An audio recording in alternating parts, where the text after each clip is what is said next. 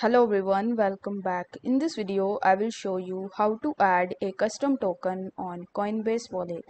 So for this video, I'm going to use Coinbase extension, but you can also follow the same steps in the Coinbase Wallet application. So in the extension, you just have to come to wallet.coinbase.com and then you just have to simply log in into your Coinbase Wallet account. After that, you need to hover over to the top and click on this gear icon or the settings icon, and once you do this you will be able to see the contract addresses of various types of coins, and here you will not be able to see any of the options to add any of the custom tokens. You can click on the add wallet in order to add a wallet, but unfortunately you won't be able to see any option to add a new custom token.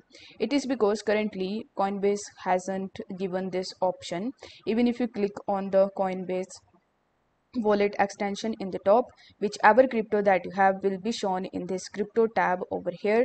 So in order to add a custom token, what you can do is you can simply tap on the receive button on the home page, and then you just have to select any of the addresses that is associated with that particular coin which you want to add in Coinbase. So let's say your coin is based on Solana, so you just have to copy the Solana address from here.